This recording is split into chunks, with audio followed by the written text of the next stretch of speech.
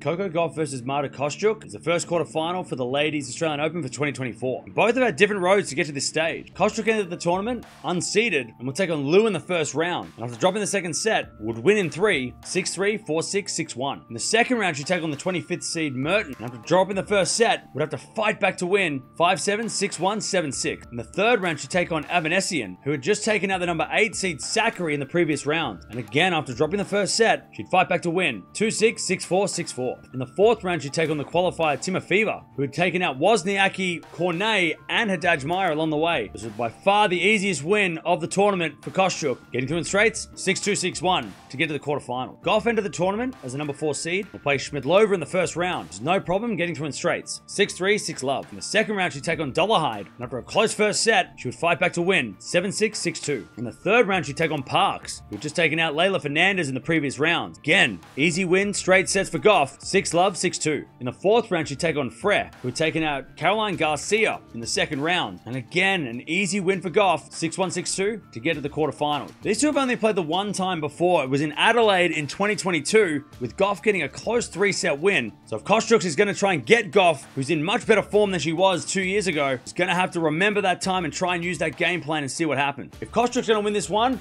she's going to have to try and eliminate the nerves super early. And she also can't go down early in the match, because we've seen with Gauff, when someone goes down early in the match, it's very, very hard for them to come back. Gauff hasn't lost a set, so she has to get off to a really good start and be aggressive against Gauff, make her move. If Gauff's going to win this one, she just needs to keep doing what she's doing. She is the experienced player here, despite being slightly younger. But she's been in this quarterfinal situation before. She also won a slam, so she knows how to play big matches. Kostyuk has never been here, so she doesn't know what to do. So Gauff just has to use that to her advantage and maybe get the crowd on her side as well. It's going to be an interesting matchup because Kostyuk, of course, wasn't expected to be this matchup. Gauff, I think we all expected her here. I've got to go with Gauff in straight sets. I think the moment might be a little bit too much for Kostyuk. She's done really well to get to this stage, but Coco Gauff is so much better right now and so much more experienced. But let me know down in the comments below who's making the semis.